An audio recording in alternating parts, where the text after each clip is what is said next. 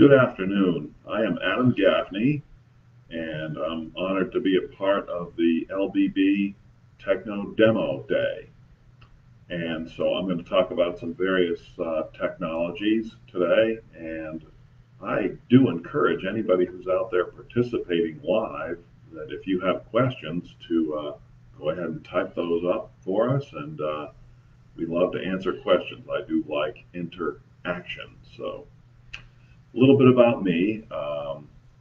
I work for the Division of Blind Services, which is a state agency housed under the Department of Education.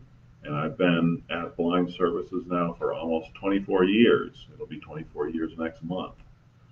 So I work in our IT section there, so I provide support to both visually impaired and sighted users in several different capacities in using our case management system, in using I support the Business Enterprise Program, which some of you might know about from going around the state and seeing some of the rest stops along the interstates and federal buildings and whatnot that have our vendors. So I support them. And I do some training as well as adaptive technology and some other consulting for the agency about 508 compliance and adaptive technology, which I'm going to talk about some of that today. So it's very interesting. I kind of have my finger in a lot of different areas of technology, and I love it. I think technology has really leveled the playing field and given people who are blind and visually impaired a lot of options now that we didn't have 15 or 20 years ago. We can do a lot more, and it costs a little bit less to get things like Amazon Echo devices at home or your Google Home devices or other things that you can hook up to Wi-Fi, and you can get access to a whole lot more stuff for a fairly good price. So we're going to talk about some of that stuff today, but wanted to talk a little bit more about what Division of Blind Services does. So we basically support and serve the blind and visually impaired community of Florida. We have several different programs. Our VR program is about helping people find employment and maintain employment, whether that's training or eye surgeries, other things. So I encourage people to learn more about that. And we have a older blind program, our independent living program for those who are not interested in going to work but just want to learn how to be more independent around the kitchen and at their homes. And we have a blind babies program for babies and their parents, of course, to learn more about what to expect and how to move into, going into school and things to accommodate their lives to become on the path of dealing with special things that you need to consider for people who are blind and visually impaired. And we have a children's program as well for those who are a little bit older than the babies, but not quite old enough to get into our VR program. So our website at DBS is dbs.myflorida.com, and that's DBS like Division of Blind Services .myflorida, and that's Florida all spelled out.com. And you can apply for services, you can read about our programs, and there's some other great resources out there as well on our page. So, and I got to brag about our web page a little bit because it is it looks nice and it's professional, but it's very accessible for those of you who use screen reading technology. It will be very easy to use and find things on there. All the links are nicely labeled. It's got headings so that you can move around to different sections, and it works very well. So we test that out every time we make a change. It's well tested, and so we do those things to make it easy so everyone can use it and get information from that and find it useful. Also on there, if you know somebody who would like to look at applying for services for the Division of Blind Services, we have a form on there that someone can fill out, and that form will apply services. If you want to apply to the division, you can fill out an electronic form. Of course, there's office locations where you can call, and if somebody is not real computer savvy, they can contact one of our offices by phone, and someone will actually work with folks over the phone to complete that application to apply for services at the division. So we offer lots of different ways to get access to our services. And of course, the LBB here is one of our partners. We work with several of those around the state who actually really provide the training that people get, that's come up with after they apply for services and get eligible, and they're eligible for our services. They can get services from the lighthouses around the state of Florida. So one other thing I wanted to talk about that is offered to those who are actually getting served by the division is our statewide license program with a company called Vispero. Now, some of you may know Vispero, but a lot of you probably don't know Vispero. That's a parent company that owns Freedom Scientific. Now, that company may ring a few more bells, but some people still may not know. Freedom Scientific is a company that makes a lot of different hardware and software solutions for people who are blind and low vision. Probably the most popular software program that they maintain and have made is called JAWS. It's the screen reader for Windows, and that's been around. It's still being updated all the time. I use it every day at work. My life has definitely been enhanced by having the JAWS screen reader that I use every day, and I like to see all the enhancements and stuff that is out there with JAWS. In fact, the public beta is out of JAWS 2021. There's some really exciting new features in there. So you go to freedomscientific.com and you can see some of the hardware and software programs that are offered by Freedom. Zoom Text is a screen magnifier for people who are need just some screen enlargement or color changes, large mouse pointers and other things like that. That's a pretty powerful program. And then Fusion is putting the two of those together for somebody who wants speech with JAWS and magnification. Or you might have special needs and have your vision such that you can see a little bit better in the morning, and then your eyes get tired in the afternoon, and you want to start out with magnification and then move on to speech in the afternoon. So you have that flexibility when you use a product called Fusion, which combines those both together. So I say all that because we have partnered with Vispero. For anyone who is right now an active client or participant, we call them, with the division, they can get those software programs. I can't say it's really for free because we paid ahead of time for it, but we have an arrangement with Vispero. So if you are an active member or a client of the division, you can do that. And this is encouraging folks, if they're not, to become a client of the division by filling out our application and getting on with services with us. But it's a 1-year license, and it is renewable. If you're still an open client after that year, you get another year.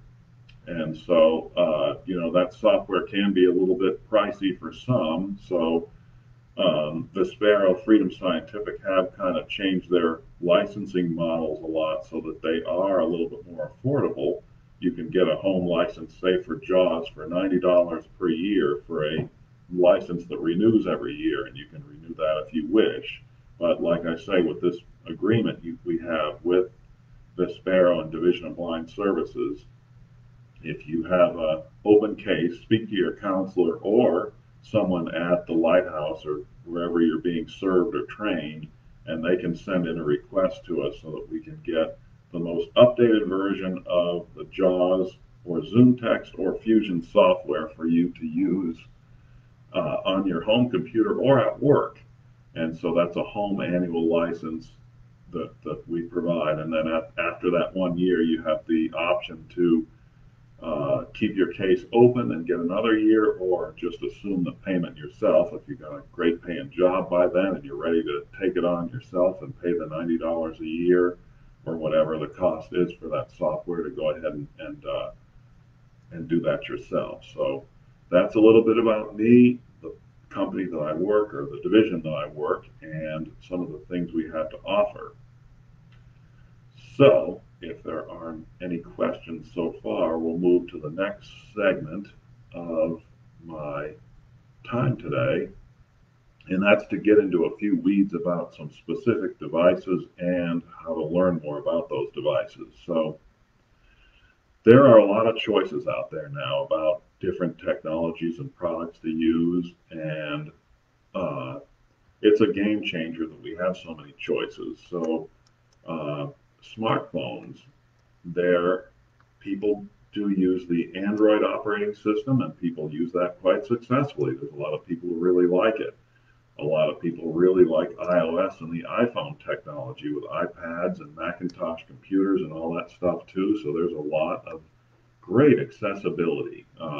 Just so many choices now. A lot of the bigger companies now are embracing technology, like Comcast. They have talking cable boxes. They have a special number for people to call for assistance with accessibility issues. Microsoft has that numbers like that, and just a lot of the companies that are large companies that weren't into adaptive technology have really stepped up and offered solutions and support to these things. So I'm going to talk a bit today about iPhone, and I think it's been a big game changer. I think it's probably one of the biggest things to come around. For me, I use it for a lot of things. I used it this morning to get from home to work. I use an app called Token Transit to pay for my bus pass with a token. I use it at Publix to pay, use Apple Pay to use contactless payment. I use it for meetings.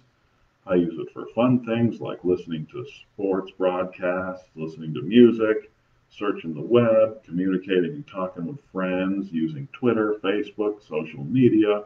I use Uber and Lyft and a lot of the things that people use. There's just and new things coming out all the time. So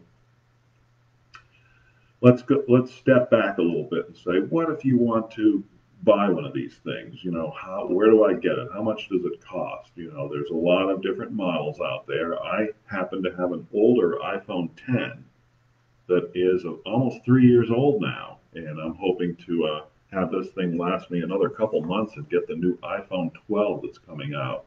Hopefully will be coming out around October, November of 2020 here. Uh, the latest phone that was just released by Apple, the latest iPhone that was released about a month, 2 months ago or so, is called the iPhone SE.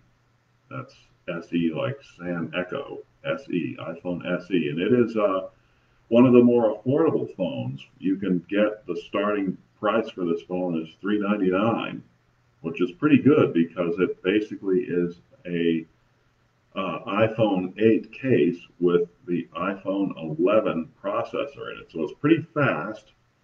The screen isn't quite as good as some of the newer models, and the camera isn't. But a lot of blind people don't really need the greatest screen or the greatest camera in the world.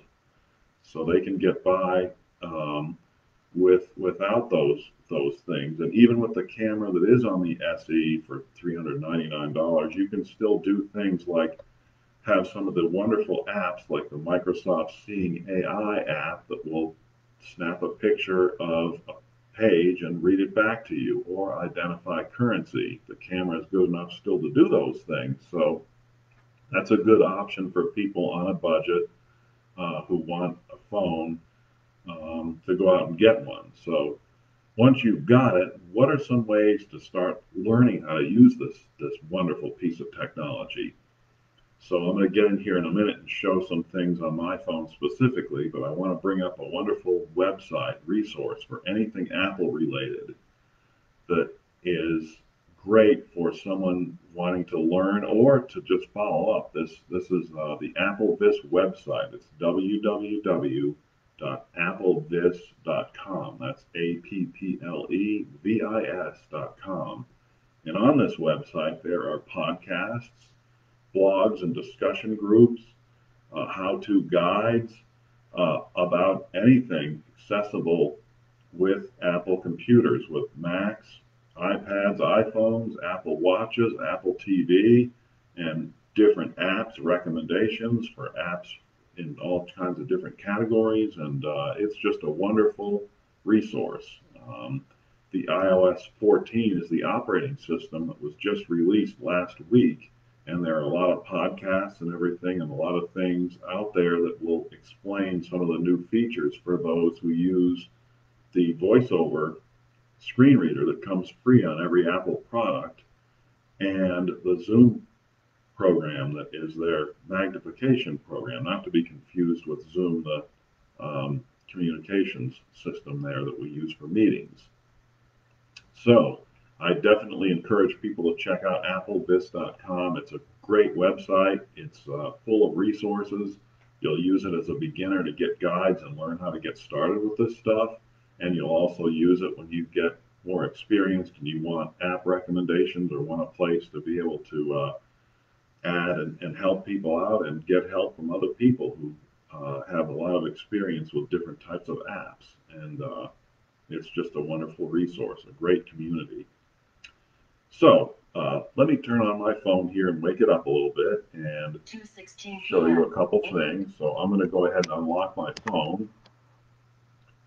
And I have one of the phones that has the camera that uses face recognition. So the SE that I mentioned earlier has the old home button that you can use to press to go home. This phone does not. It just has the facial recognition. The iPhone 10 and above have that, but the SE that just came out doesn't. And some visually impaired people like the camera for face recognition. Some do not. So the camera isn't too bad. You get used to the camera. I always tell people, a lot of people who are visually impaired hold the phone a little too close to their face when they want it to recognize them, to open the phone up to unlock it. So I always say it's good to hold it about an arm's length apart from your face to be able to get a good uh, glance at your face to recognize for authenticating to make sure you are you.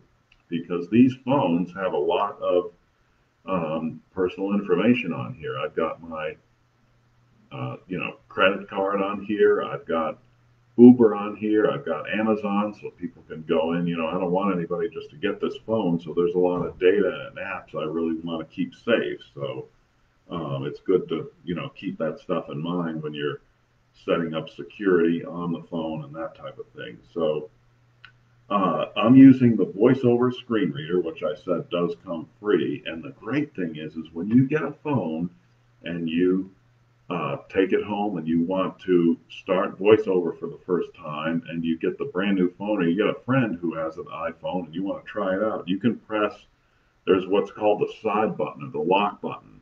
And it's a long button on the side of the phone. And when you get the phone brand new, you can press this button 3 times quickly. Just press, press, press, and VoiceOver will come up and start talking to you. And you can use it just out of the box, nothing to install or anything like that. So it's a great option that you can just do it right out of the box and set this thing up brand new. Of course, a lot of people know about Siri. She is the voice assistant, and I've been using iPhones for a long time. I started with the iPhone 4 back, oh gosh, 6 years ago or more, or maybe longer than that. No, I've actually been using an iPhone for about 10 years.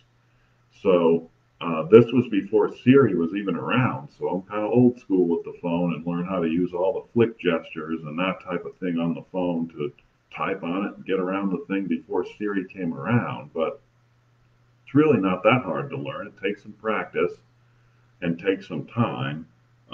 But I used the phone before Siri was even around. And I always tell people, if you really work with the phone and learn it, there's this breakthrough. You can struggle with the phone for about 2 or 3 weeks, but then once you practice enough and get the right guidance, you can make that breakthrough. And then there's this aha moment that says, this is pretty simple. I can do this. And a lot of people have this. So it's good to figure out how to get over that hump and realize how powerful and easy the phone is to use. So I'm in the phone and I want to show a practice mode where I can go in to practice the different gestures on the phone to learn. And this is good even for people who want to just practice a more complicated gesture. And there's a couple ways to get into this. So I'm going to show you two ways here. I can use a four-finger double tap. That's a complicated way, kind of. A lot of people, if they're not used to a gesture, they have a little trouble doing that gesture. So I can do that. Um, Starting help. To stop help, perform a four-finger double tap or two-finger scrub, or press escape on the keyboard. all right, so that said a lot there. So I can start practicing gestures. And it did mention something called keyboard. You can actually get a Bluetooth keyboard for this thing to type and even enter commands in. So somebody who's not great with the gestures has the alternative of using a keyboard. Now I can type pretty well on the touch screen, but I'm not great at it. I do a lot of dictation and I do use a keyboard for some of the typing as well. So I like that option to have that flexibility. So now I'm going to do a couple gestures and just let you hear what they are. So I'm going to touch the screen. Touch. Speak item. All right, so touch will speak the item that's under your finger.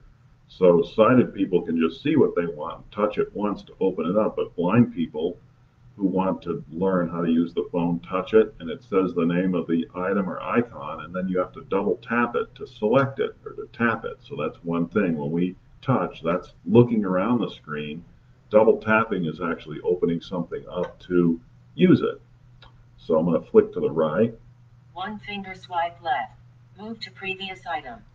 Sorry, I got my left and right backwards because I'm backwards myself from the perspective. So I went left, but left and right will move your focus left and right, and it will speak that item, and then you can double tap it. So it's a good way to move around and see what's on the screen. And that, if you learn those three things, flick right, flick left, and double tap with one finger, you can get to almost anything on the phone. It might take you a while to go through things.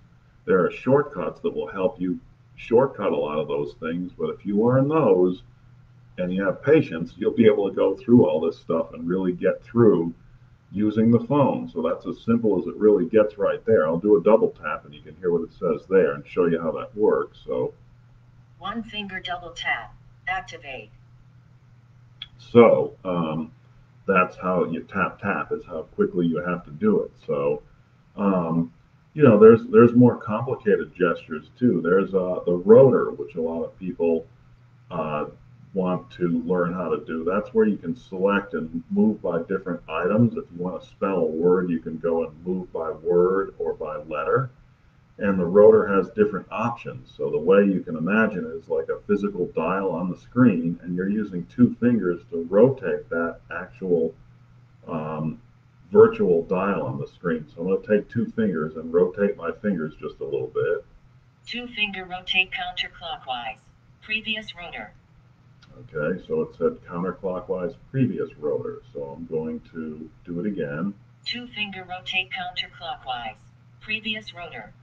So for those who might want to use this voiceover practice, I always encourage people try it out several times and drill yourself and get really good at it so that you do it over and over again and it gets to be natural. Um, And in fact, I'm going to go ahead and get out of help right now. That the one way I showed you first how to get in is it's not the easiest way if you're just getting started on this. So I'm going to do a different way. So I'm going to get out of help, which is what they call a two-finger scrub. That's just taking two fingers and moving up and down. Two finger scrub. Escape. Stopping help. So now I've stopped help, and now I am actually using the phone live. So it's going to, whatever I do, the gestures I do are going to move and do those things. So let me do those things just to show you what we've done here. I'm going to flick to the left here. Token transit. And that's my token Double tap transit to that I open. use Health to mate. get to work every day. So I'm going to just find an app here and open it up. Safari. MLB. Safari. MLB. MLB. I like baseball. Let's Double go tap into to that. open. Use 3D touch to show home screen actions. Actions available. MLB. MLB. TV. Button. Change team. Ask MLB. MLB audio. Button. Just flicking to the right. Sunday. September 20th. Tuesday. Wednesday. Thursday. Orioles versus Red Sox. 7:30 p.m. ET. Probable pitchers. Aiken. 1-1 record with 3.38 ERA. Pivetta. 0 and 0 record with 15.88 ERA. All right, so I'm Fenway Park. just Button. swiping through and hearing some of the baseball stuff here. That's a great app. I like it. It's very accessible. There's lots of apps that are. Um, Let me now go and show you how to go into that voiceover practice that I mentioned the other way. So I'm going to do that with Siri, and I'm going to hold in the side button on my phone. It may vary on a phone with a home button. You want to hold down the home button to use Siri, or I could say, I've got this set up so I can say, hey Siri, open voiceover settings. Here are the voiceover settings. All right, so here are the home settings. Accessibility. Back button. All right, so I am in the voiceover settings. And for those of you who can see the screen, you might see that my screen looks a little different than you might expect. I have what's called dark mode turned on because I have some vision, so I prefer that mode because it's not as glaring on my eyes. So for low vision people, you can change text size and font and colors and all kinds of cool stuff with this thing. A lot of power in this phone. So let me go down and find the voiceover practice this way. So I'm in voiceover settings. Voiceover. Heading. Voiceover. On. Voiceover speaks items on the screen. Tap once to select an item. Double tap to activate the selected item. Swipe 3 fingers to scroll. To go home, slide 1 finger up from the bottom edge until you feel the first vibration, then lift your finger. This is just some help messages they give you to learn a few of the basics or remind you of some of the basic gestures that you'll want to use on the phone. To use the app switcher, slide up farther from the bottom until you feel a second vibration, then lift your finger. To use control center, slide 1 finger. To use noted voiceover practice button. Selected. Settings. Practice voiceover gestures, commands, and typing in this area. Select the Done button in the top right corner and double tap to exit. General. Button. 1 of 2. So you'll notice what I did there. I didn't want to listen to everything, so I just interrupted it and kept doing the gestures and went to the voiceover practice and double tapped with 1 finger to get in here. So now when I do a gesture, practice voiceover gestures, commands, and 1 finger double tap, activate. Okay, let's say, what does 2 fingers swipe down do? What does that do? 2 finger swipe down. Read all. All right, reads all. It starts reading from where your cursor is down continuously. If you're reading a newspaper article, it'll just read until the end. I'll do a 2 finger swipe up. 2 finger swipe up. Read from top. And that starts reading from the top of the screen. So a lot of new people who aren't familiar with an app or its layout, I say, do a 2 finger swipe up and listen to the whole thing. You might hear what you're looking for right in there and just miss it if you're exploring by touch and just touching areas of the screen to try to find something on screen. So just another way to get into practice mode here to learn the very basics of voiceover gestures. And again, if you're getting used to keyboard commands or typing in general, if you have a Bluetooth or Braille display or keyboard hooked up to this thing, you can use commands and type on your keyboard to hear what those keys are so you can learn it and get more comfortable with controlling the phone through um, the keyboards or the touchscreen. So a lot of good options here with this thing. So I'm assuming we don't have any questions so far. So We do have a comment okay, from a viewer that says she loves her iPhone SE. great, yeah, very good. Glad to know. Most people I've talked to, that phone got some great ratings, the iPhone SE. So I've recommended it to 2 friends already, and they got it and they love it. The only thing about the SE that I've heard that some people say isn't super great is the battery life. It's not bad. It's real good, but the newer phones like the 11 or hopefully the 12 coming out that we still don't know about yet that will be announced will have probably probably a longer battery life, but they cost a lot more. Those phones are going to cost twice as much as that SE. For the value, that SE is a really good option for people to get started at that $399 price. Adding more memory will add additional cost to that, but you never know. The if your cell phone company may have a plan where you pay a small amount each month to pay the phone off in 12 or 24 months or whatever. So a lot of options for um, getting that done so you can get the tools to use the phone. So, um, like I said, there's a couple of gestures. I'll show you a couple more advanced gestures. Three finger swipes, you can move the screen around. Gets into a little more intermediate and advanced functions, but I can use three finger swipes. Three finger swipe down. Scroll up. Three finger swipe up. Scroll down. Three finger swipe left. Scroll right. So the way Apple described this is kind of an interesting concept. They say, imagine you have a big piece of paper laying on a table, and the phone is like a lens, a magnifying glass lens. When you swipe with those three fingers up, down, left, or right, you're actually pushing the piece of paper and still keeping the lens fixed. So you're looking at the text that is on the page through the lens. So if I have a page and I want to see something lower, I just will swipe down. Three finger swipe down. Scroll up. And so if you have a long list of things like emails, if you have 100 emails in your box and you're trying to find something, you can just use that gesture to scroll through a long list of things and do it pretty rapidly to get to things. There's sometimes more efficient ways to do it, but that's how to scroll a long list of things. Another gesture I'll show you, or two gestures, it's very similar.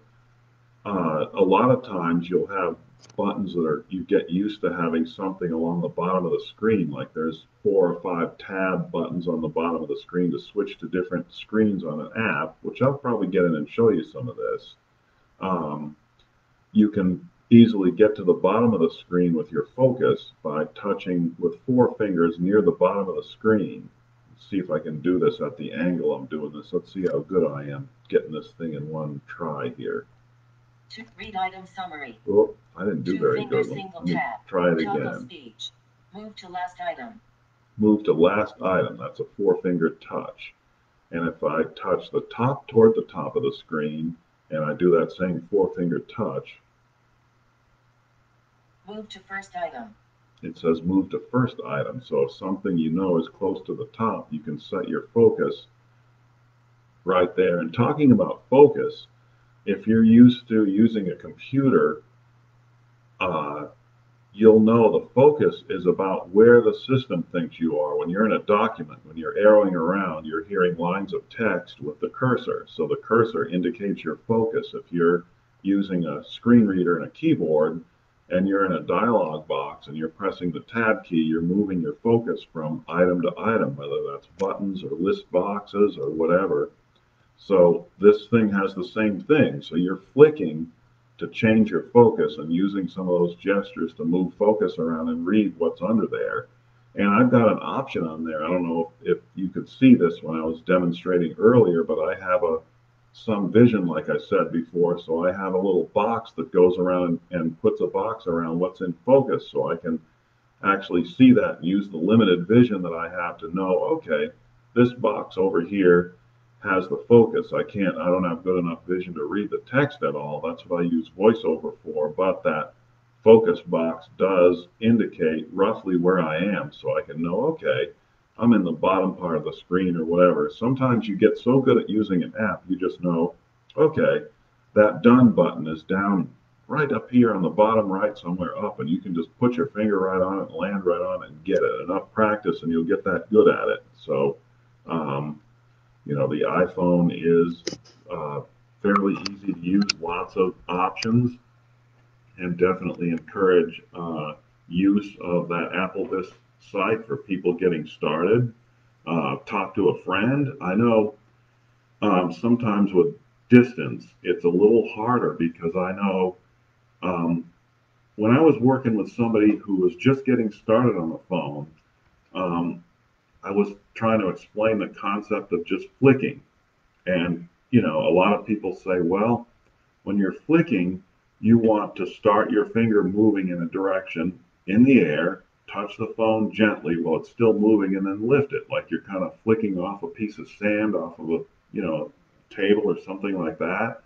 And even with all that explanation, they weren't getting it. So I actually went to their house and grabbed their hand and worked, because I couldn't see them well enough. So somebody with, sighted probably could have seen what they were doing. But I held their hand and touched their hand and felt, okay, you're actually doing the flick, but you're touching the screen with other fingers too at the same time. That you can't do that. That won't work, because the phone is confused about what you're doing when you're touching with multiple fingers. There are some gestures with multiple fingers, but most, the flicking is just with one finger. So not, being there in person to actually touch their hand and see what was going on really made the big difference. So let's go to another app here. Let me get out of this. I'm going to get out of help mode. Two-finger single tap. Toggle speech. I'm going to use the two-finger scrub. Escape. All right. I think I'm out of help mode. Now, one of our specialists, she says her iPhone students have become very familiar with the practice model, and it works very well for them. But she also wants to ask, I know you haven't downloaded it yet in case there's a couple bugs in it, but for the iOS 14, do you have any comments on the accessibility features? Oh, great question. I love it. Thanks for that question. I like this because I do. In fact, I'm going to download and install iOS 14 tonight. I was going to do it last night, but I said I got 2 presentations today, so I didn't want anything to go wrong or limit what could go wrong in that presentation, so I didn't. But I'm going to do it tonight. So iOS 14, there are 2 resources I'm going to point you to for learning about all the new great features, accessibility features in 14. Applevis.com, I already mentioned. There's a series of great podcasts that are, one-offs that tell you about one feature. There's probably 15 of them up there. And you can get those podcasts either on your Amazon device if you want, just say play Applevis podcast, or you can get them on a computer or any smart device, so they're very good. There's also a fellow by the name of Jonathan Mosen, M-O-S-E-N, Jonathan Mosen, over in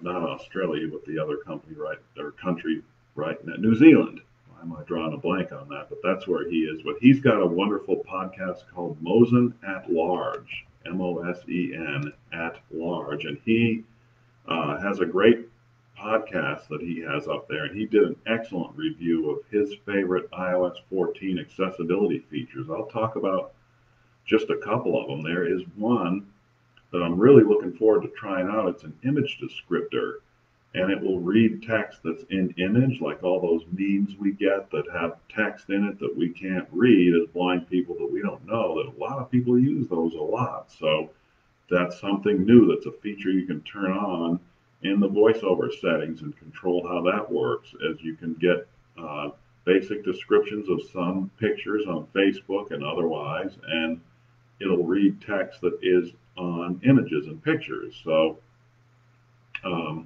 very cool. There's also something on newer phones that's supported called the back tap, which I'm wondering how the heck that works, but you actually can do either a 2-finger double tap or 2-finger triple tap on the back of the phone and have those programmed to do certain things, like there's one person set it up. There's the Google Assistant that you can install as an app on your iPhone to get Google help by voice and that type of thing. And they actually set theirs up so they do a 2-finger double tap on the back of their phone, and it brings up Google Assistant to ask her questions. So really neat features. But if you listen to those podcasts, you'll find all the descriptions of new functionality in the iOS 14 operating system. And Apple comes out with these about once a year. You kind of get used to their whole timeline. A lot of these companies like JAWS comes out in October.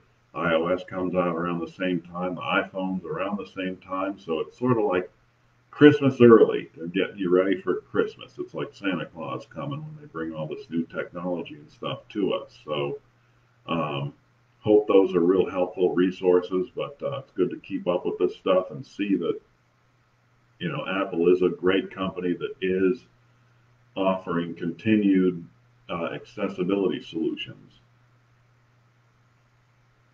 So one thing I didn't mention, I also have an Apple Watch on my wrist, and I love this thing. It's really good. I like to do a lot of fitness and um, workouts, so I use this thing to keep track of my steps, to manage my calendar a little bit. Okay, calendar. No more events today is what it said. I don't know if you can hear that. Volume's kind of low on this thing. It's just a little device, but this thing keeps track of my steps and reminds me when I'm not standing or exercising. It keeps track of my distance. Let's see how many steps I've walked today.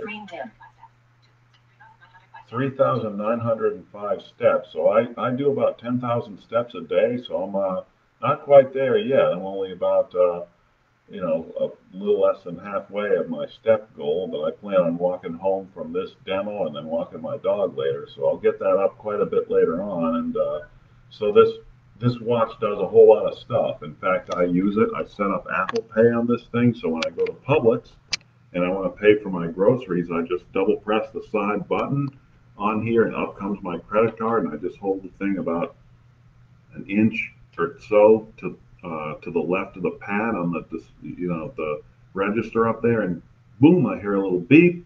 I hear another beep, and my payment's done. It bills to my Apple Pay, my credit card, and then I get a receipt, and I'm done. It's totally contactless.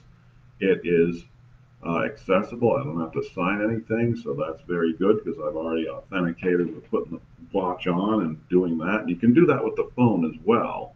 The watch is just extra convenient. So um, they definitely go well together. If I had to do without one or the other, I think I could definitely do without the watch, but couldn't do without the phone. But I do miss the watch too. In fact, I broke my last watch about a year and a half ago, and I bought another one right away just because I got so used to the convenience of using it and for keeping track of all my exercise and step goals and all that stuff that I just didn't want to be without the thing. So I went and got another one. So I think it's safe to say that I'm probably hooked and I'll always have one until the next great thing comes along. But for right now, I'll keep the stuff. So one final little demonstration here, and hopefully we'll have time if there's any other questions or any comments that come in. We'll react to those as they come in, and definitely appreciate everybody being involved today and really enjoying doing this stuff. I love to talk about what technology can do and how it can really help to level the playing field. So 2:43 p.m. All right.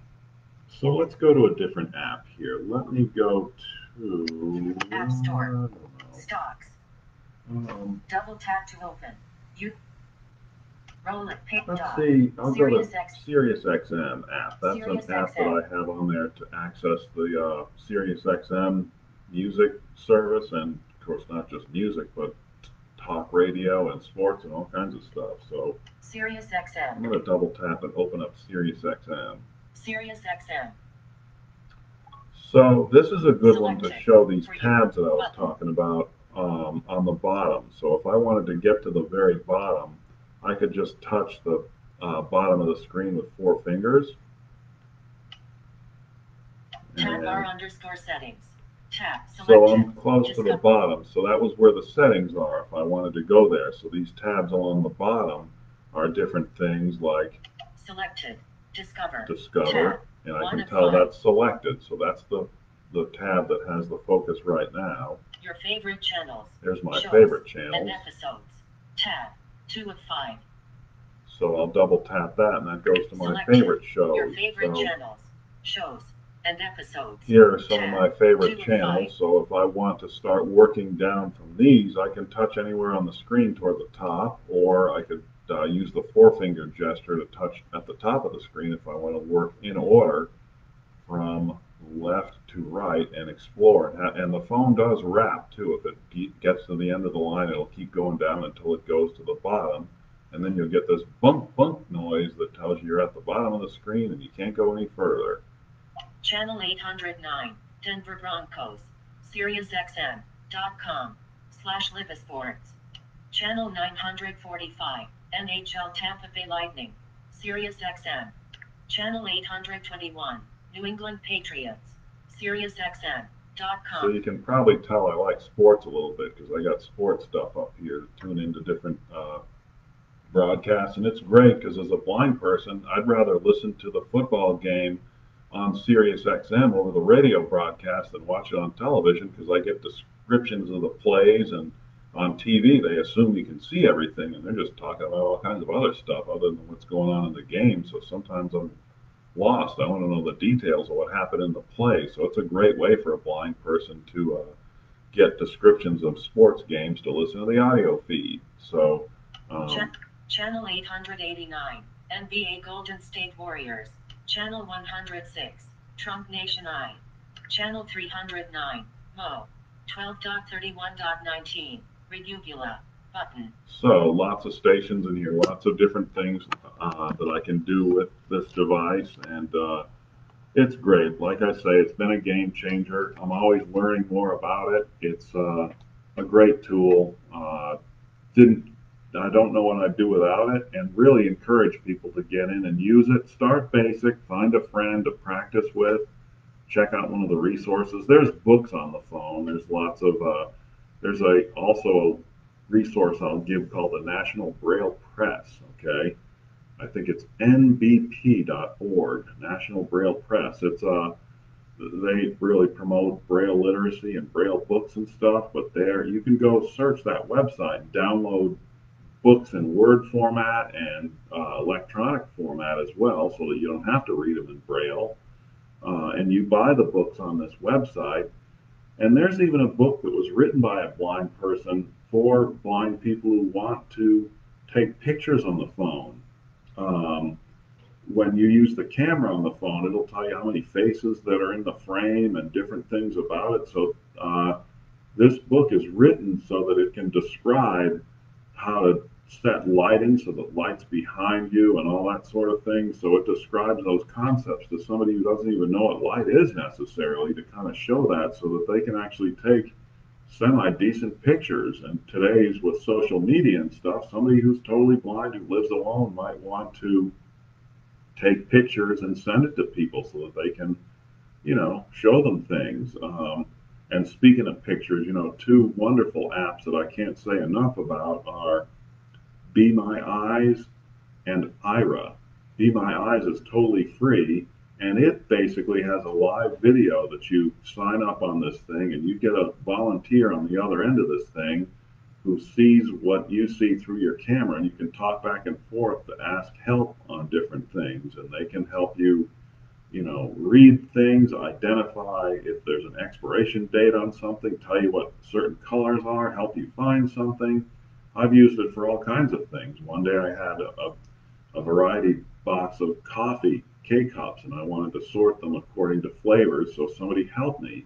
And it just happened to be somebody who used to be a barista, and they knew all about what made up these coffees. So it was kind of awesome to have somebody who described what was in those things. So that's was really lucky to get that person. Ira is a service you can sign up and you can get a 5-minute call for free, and then it costs after that. But those are one step up. They're actually trained professionals who can help you with navigation, and they're very highly trained staff members there who are just great. And I encourage people to try out the free IRA for the 5 minutes and to use it if they need to. It can really help with independence for somebody who needs help. And the phone is just a tool to give you that stuff. So I know this is kind of just scratching the surface, but hopefully I've given you some tools and some resources here to go out and learn more about what the iOS platform and iPhones can do. And hopefully you'll find wonderful lots of apps really help with a lot of different, things that you're interested in that you really like. And I always encourage people, if you want to learn the phone, start with something you really like, because there's nothing that will motivate you more than searching for music or something that you like. If somebody gives you something to do that you're not too into, you're going to be a whole lot less likely to put in the work and learn how to really use the thing if it's something you don't really like. So I encourage you as either teachers or students to start with something you're really motivated to like, and that motivation will really help you through and give you the skills necessary to use this wonderful tool. So, To location any other final thoughts or questions there before we? I think that sums it up over here. All right, wonderful. Well, 2:51 p.m. Good luck to everyone. Happy technology, and hope everyone uh, got something out of this presentation, and see you down the road. Thank you.